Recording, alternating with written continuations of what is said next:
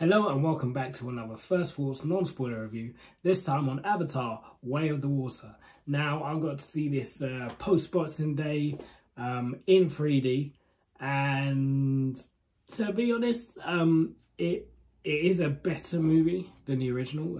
It's a good sequel, good continuation of the story. Story's much better, dialogue is much better. Well, where with the original, I felt like just because a lot of the technology was new, and I feel like the balance between technology and story sort of lent more towards the technology side.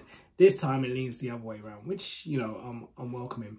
But the only other thing is that, yeah, like seeing it in 3D for me was pointless. It was just annoying. And also, it's just too long. They should have just split it in half or edited the hell out of it. Just make it short, make it more concise, or give us an interval or something. But overall, it was a decent movie, better story, stakes are higher. I found myself caring more about the characters, also because there's children involved and because I'm a dad probably as well. But yeah, overall, it's a good movie, but unfortunately it's just too long, and I guess technologically not as captivating as it was last time, although the motion capture is just amazing. You know, I can't fault it. But I wonder if just because I'm used to so much of that technology now that it's not as big a thing for me. But overall, it's a good movie.